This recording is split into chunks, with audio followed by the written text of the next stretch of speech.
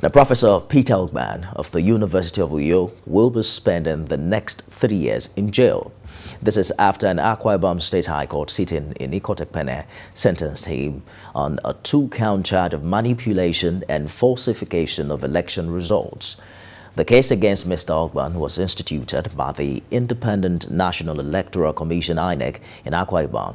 Mr. Ogban was the returning officer in the senatorial election held in Akwa Ibom Northwest in 2019.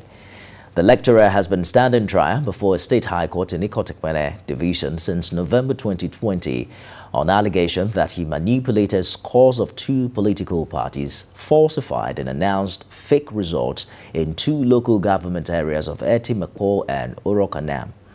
The witnesses, who served as coalition officers for Orokanam and Etimekpo local government areas respectively, told the Akwa Ibom State High Court presided by Justice Augustine Odoko in their separate testimonies that the results they presented was different from the one declared by the accused.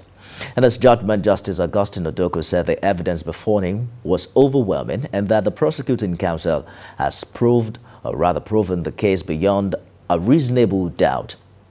And after pleas for mercy by the defense counsel and the accused, the judge ordered the accused to pay a fine of 100,000 naira on the first count and sentenced him to 3 years in a correctional facility with no option of fine.